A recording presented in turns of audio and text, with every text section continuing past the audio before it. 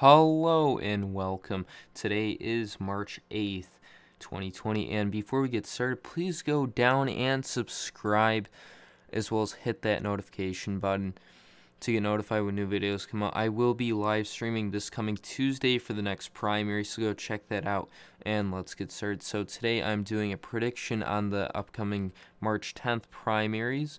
I uploaded on my Twitter page a bunch of areas where you could vote in different states like Michigan, Washington, so on, what you think will happen. So I'll leave that link below, so go vote on that, as well as follow me on Twitter. So if you've not heard yet, it's come down to basically a two-way race between Biden and Sanders.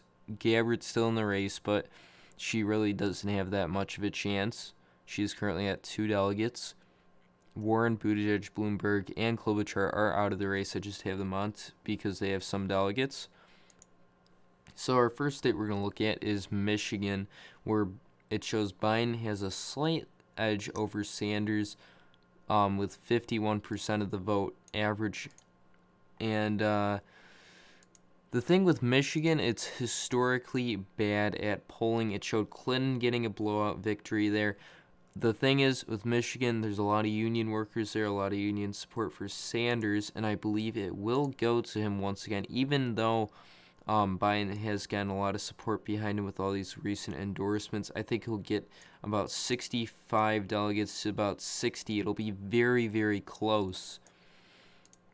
Upcoming next, Washington. This is historically a progressive Democratic state, which it shows Sanders leads very narrowly. I don't think it's going to be that narrow.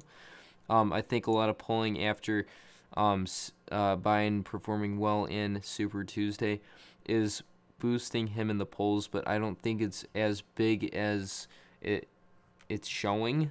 I still think Sanders is in the race. So in Washington, I think it's going to be a pretty big win for Sanders. There maybe not that much.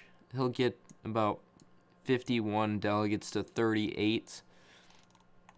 In Missouri, Biden leads there pretty heavily.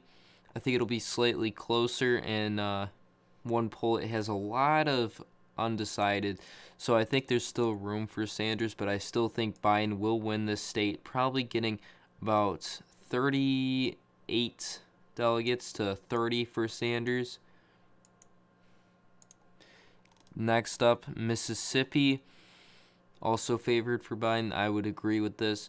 I think Biden will get probably about 58 to 62% of the vote there, and that will push him to get about 24 delegates to 12 for Sanders.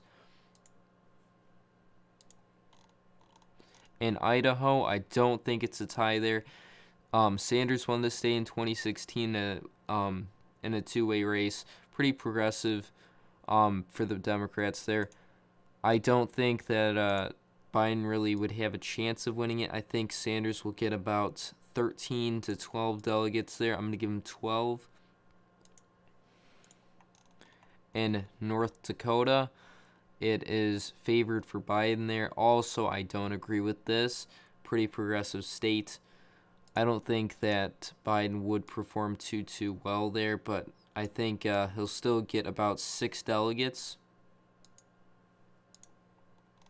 In Democrats abroad, this is definitely going for Sanders. He has a large support base, and the Democrats that are in the military, as well as other areas that are abroad for Democrats, I do think that Sanders will do better here, and I think Gabbard will pick up about 2 delegates out of there.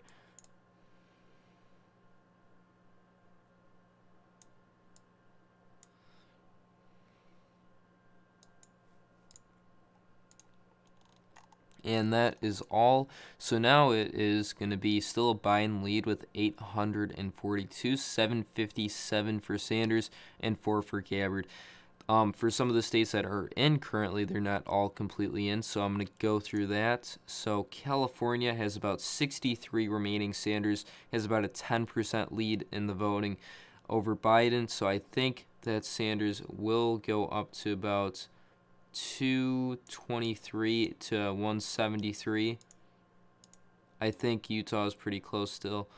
It has about half of the delegates remaining, and Sanders did very well here, so I think he's going to get about 119 to 8 for Biden. Colorado, a very large lead for him there as well. He'll probably get about 38 delegates to 19 for Biden. Any others? Let me go through these. One in Tennessee. This will be close. It's favored to go to Biden, but I think it may go to Sanders. Minnesota's all in. South Carolina, North Carolina, Virginia. It looks like everything's in. I'm just going to go through this one last time.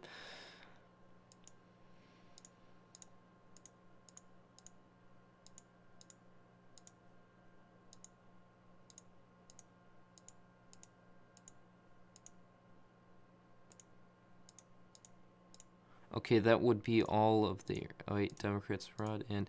Okay, so this is where I think it'll be once all the Super Tuesday delegates are counted and the March 10th primaries are in. That's almost half the delegates.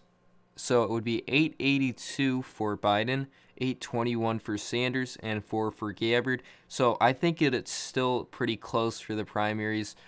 I don't think it's going to be a blowout win for Biden, but I don't think that Sanders is going to take the lead after March 10th. I think it'll narrow out with Sanders picking up Washington, Idaho, North Dakota, and Michigan, and Biden picking up Missouri, Mississippi. Is that all? I'm pretty sure. And then also Sanders picking up Democrats abroad. So thank you for watching. Please go subscribe, like the video, as well as hit the notification bell. Check out the live streaming coming up this Tuesday. Goodbye.